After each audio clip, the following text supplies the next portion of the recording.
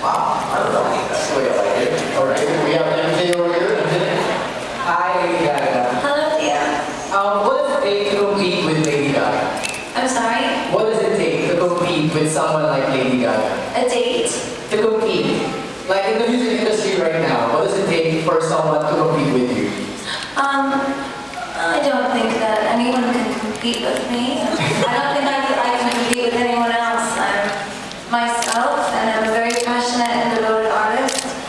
And I'm just excited that everyone loves the album that I wrote so much. Thank you for coming here, Camila. Thank you for having me.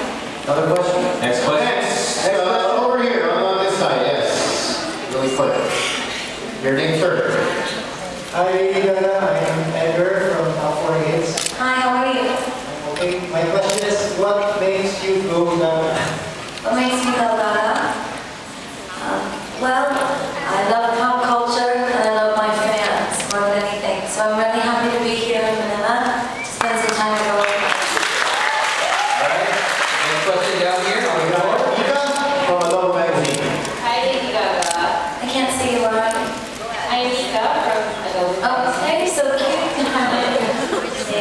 My question is, you're obviously smart and musically gifted, but why hide this in all in makeup and lids? Is this rebellious, or is this the new branding for feminist musical artists? Well, I'm not hiding anything, and I'm certainly not branding myself. I believe in the glamorous life, and I live a glamorous life. My album, The Fame, is about intrinsic fame. It's penniless and cameraless, and it has no agenda. I want everyone in the world to feel just like my friends and I in New York feel.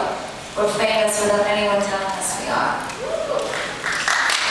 Alright, we have a request. Can we have the cameras down? Stop all cameras.